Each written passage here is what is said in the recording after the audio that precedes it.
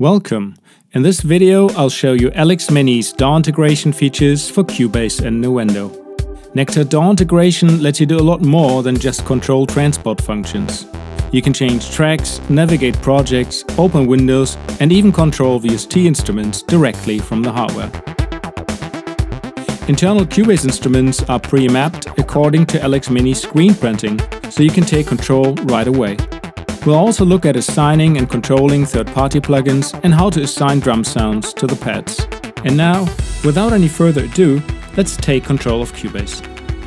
Please make sure that you have installed the Nektar DAW integration software for Cubase on your computer. You'll find it in your Nektar user account when you register LX Mini. The download also includes a user guide that covers all setup steps. Let's start with the transport features. You can control 20 DAW functions from LX Mini's transport bar without reaching for the mouse. There's 3 layers of functionality. When shift is off, the buttons control transport functions according to their labels. You can activate the click, rewind or forward in 1-bar steps, switch the cycle on and off, and of course control play, stop and record. If you activate Shift, it lights up blue and the features printed in blue above the buttons are active. You can open or close the mixer window with S1, instrument plugin windows with S2 if an instrument is assigned to the selected track, otherwise nothing will happen, and the channel strip window with S3. The second row is now assigned to track and patch selection.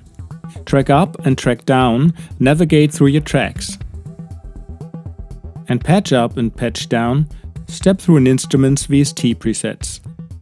This works right away for internal Cubase plugin instruments. Third-party plugins only work if they support VST patch changes and the patches appear in Cubase's instrument header.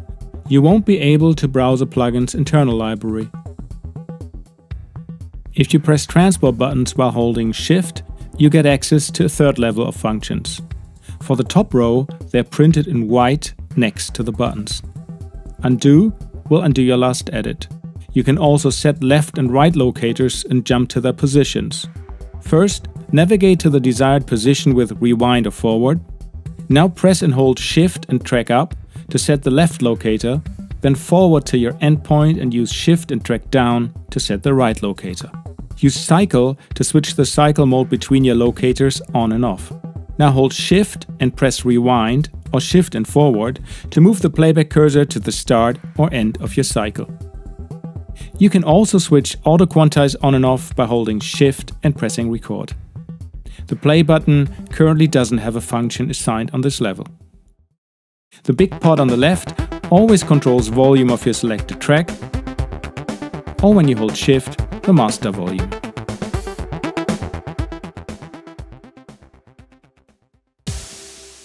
Now let's tweak a sound from the hardware and make it our own. Activate Shift, select an instrument track with track up or down, and open the plugin view with S2. I'll pick the Cubase Retrolog synth to show you some standard factory assignments.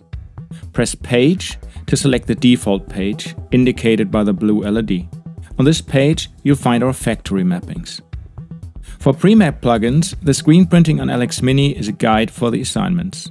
For Retrolog, we have mapped Oscillator to Fine-Tune, Oscillator 1 Level, Oscillator Mod 1 controls Oscillator Type, Oscillator Mod 2 switches Oscillator 1's waveforms, Cutoff, Resonance, Envelope Amount, and the LFO knob is assigned to LFO1 frequency. You might notice that parameters not always react immediately when you move a control. This is to avoid parameter jumps. We call that soft takeover. Values only change once you pick them up at their currently set value. Let's pick up Cutoff to show you how it works. As you can see, the Cutoff software control is at maximum, but the knob on LX Mini is at the center position, so they don't match. When you touch a knob, the 2 LEDs below the large pot update to show you the current soft takeover status. If the right LED shines red, you need to move the pot right until both LEDs light up green to pick the value up. If you now turn the pot again, cutoff follows. Let's try the next control. Now the left LED is red, so I have to move the pot down until it turns green. You pick a value up by moving the control until you pass the currently set value. If you'd like to control a synth but there doesn't seem to be anything assigned, or you don't like the mapping, no worries, we'll simply create our own in the next chapter. Assigning controls, changing existing or even creating your own maps is really easy. Let me show you how that works with our unique grab function.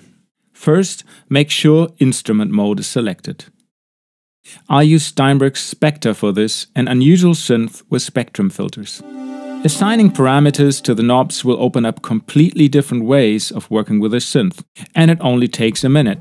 You can choose between temporary and permanent assignments. 16 parameters can be assigned in total, 8 to LX Mini's default page and 8 to the user page. You toggle between them by pressing the page button.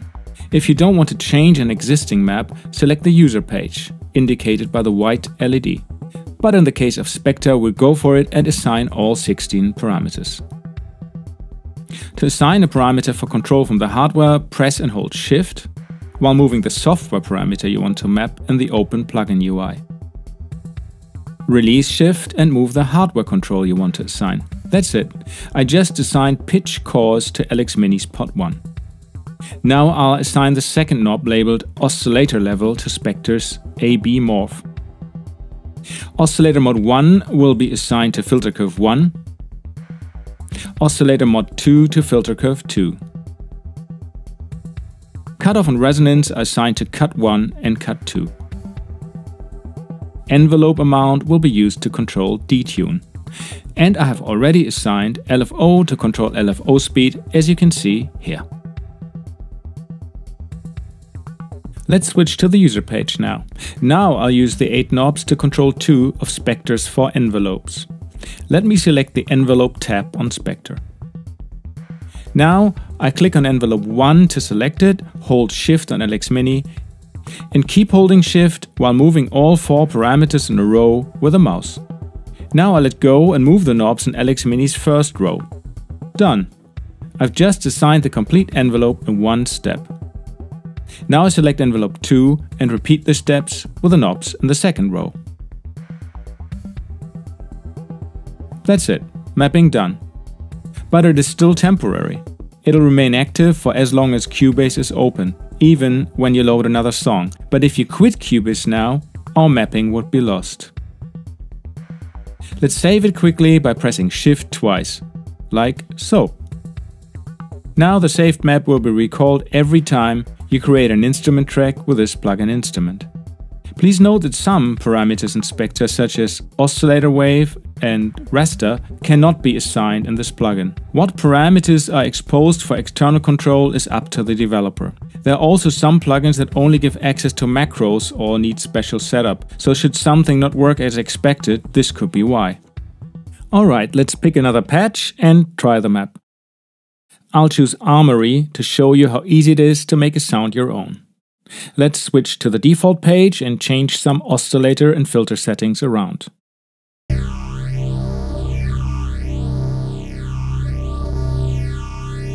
Now I'll switch back to the user page and tweak the first envelope.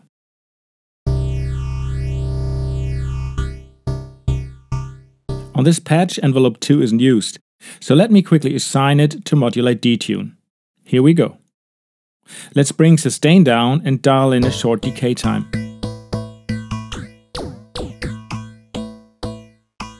Okay, normally I'd spend a bit more time on this, but this is quite usable already. It's just so much more intuitive when you can tweak multiple parameters at the same time. Using LX Mini's pad maps 1 and 2, you're able to play many drum instruments straight away. But you might want to change the pad assignment to better suit your needs. Here's how. Press Shift and Internal to activate Setup mode. Press E1 on your keyboard to select Pad Learn. Now choose a pad by hitting it once and pick the sound you want to assign by playing the key on the keyboard. Hit the next pad and repeat the steps to assign more sounds. When done, exit pad learn mode by pressing either internal, instrument or function. Now you can play the assigned sounds on the pads. Your assignments are retained in memory until you change them or load another pad map. If you'd like to store your assignment in one of Alex Minis for pad maps, hold Shift and press internal to activate setup mode. Next, press F1 on the keyboard to select Save Pad Map. Now the lower pad row lights up in 4 different colors, one for each pad map. Press the pad you want to save your pad map to. It starts blinking. Press C3 Enter to save the pad map and exit setup. To load a pad map, simply hold down Internal, then press one of the 4 pads labeled Pad Map. The pad's color will change according to the selected map. The pad maps are a great way to have instant access to up to 32 note assignments. Alright, that's all for now. We hope this overview was helpful. Thanks for watching.